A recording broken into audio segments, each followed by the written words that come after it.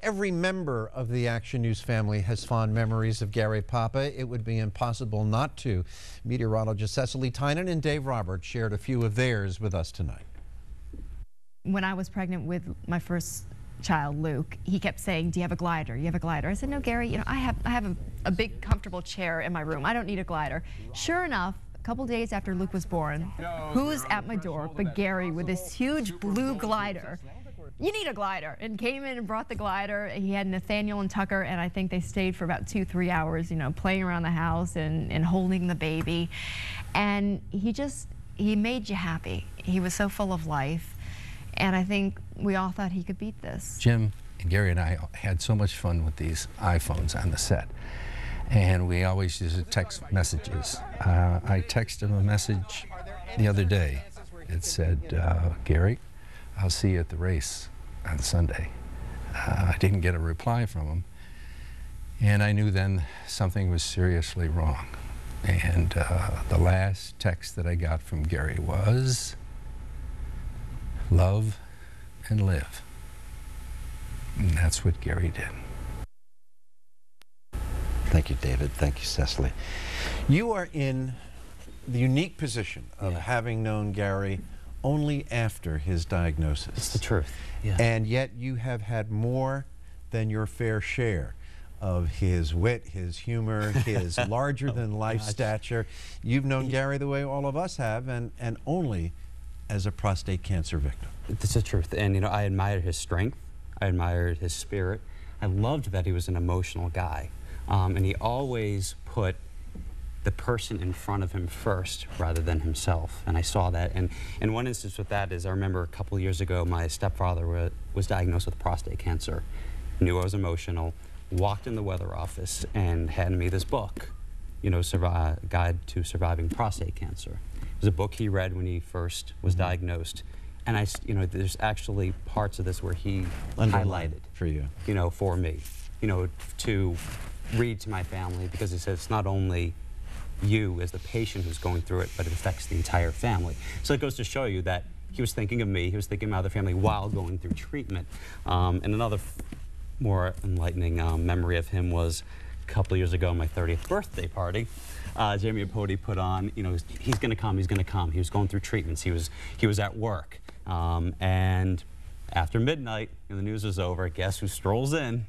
But Gary Papa. You expect him to miss a good party. I know, yeah. But he, and everyone's faces when he walked in was so excited to see him in there, and he still had a fantastic time, knowing how much pain he was in. He was quite a remarkable man, and he made an impression. Huge impression on my mother. And my mother read him once or twice, and my mom is a Red Sox fan, and he's of course a Phillies fan, and they used to battle, my mom and him, when they would talk. And she was very sad in the news, but just was very she was just overwhelmed by the generosity he brought into my family when my stepdad was going through this as well. Thank you, Adam. Also, would you like a little weather? A little weather. Yeah, let's race. You expect to win that race, don't you? This time it's not about winning. This time it's about being there. Yes, in support for him, right. And a good tribute. That's exactly right. Yeah. Having said that, Cecily's husband probably. Oh, he's going to beat everyone. She'll be right behind him too, and I'll be following. Thank you, sir. Yeah, you too. Well, behind the scenes at Action News, Gary was beloved by many colleagues of our viewers, and many colleagues that our viewers didn't see on camera. For instance, longtime sports producer Mark Meany worked with Gary over the past 10 years. Mark and Gary spent many a long day on the road covering the Eagles, the Phillies, the Flyers, and the Sixers. He never slept. He was always up. He was always joking, laughing, thinking about work, but at the same time thinking about his family. And no one worked harder than him. He was always thinking about sports. He was always thinking about that night's sportscast. How could it be better? What can we do? Trying to get everybody to think, to work together. He was a true leader, and he was the rock of our sports department. And he really brought us all together. A lot of things. Longtime Action News editor Matt Adamczyk also shared fond memories with Gary. Really, both of us are kind of odd ducks, because I'll tell you the story. When we used to come back from the weekends, I used to go in the sports office, and everybody. I don't think a lot of people really know about that. Movies that we saw or plays that we saw. Gary was quite the Renaissance guy. I don't think a lot of people really know about that. Well, they're learning it now. Tonight in our newsroom, we remembered Gary with stories like these as we mourn the loss of a member of our family. Tonight we are remembering our beloved, and we will go to Jamie Apodi and Keith Russell in just a moment, but first, tonight we are remembering our beloved colleague, Gary Papa. Gary brought his passion to his reporting, and it was infectious for everyone who was watching him. The broadcast pioneers recognized that passion, and on November 16, 2007, inducted Gary Papa into the Broadcast Hall of Fame. That night, Gary spoke humbly through his tears, thanking his colleagues and his family while accepting the award, and we wanted you to share some of that speech with us tonight. At 11:35 with Football Frenzy, how the Eagles beat the best team in the National Football League right here on their home turf. But for now, Gary Papa with your Eagles in East Rutherford, New Jersey.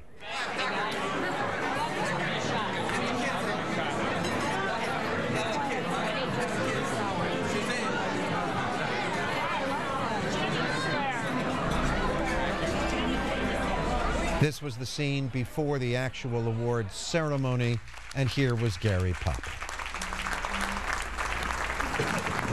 I work for the greatest station on the planet. I love you people so much. Jamie and Keith. God, I envy you guys. You guys are so damn talented and so damn driven. And you're not half as crazy as I was. Believe me, you think you are nuts. You don't have a clue. Ask Jim how nuts I was. I still am. It's no accident that we have so much fun, because it's my family. And it's beyond work, and it's beyond friendship. It is a bond of life and death. We live it every day. We live it gloriously, and we live it with style. And Jim Gardner.